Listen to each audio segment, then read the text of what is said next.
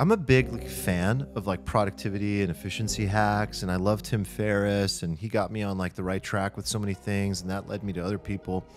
But I mostly think that stuff is bullshit. And the reason I think that stuff is bullshit is because it's like we're enhancing life by like 10%, really. We're not getting to the root of the matter. You can optimize and structure your life in great ways, but at the end of the day, I think that when we prioritize our life and we wake up in the morning, we do need certain things in place that I would call constraints or barriers. You've talked about like, let's do this thing where we don't plug in the phone, near the bed because I'll take the drug away. Because at the end of the day, what we're really talking about is a drug.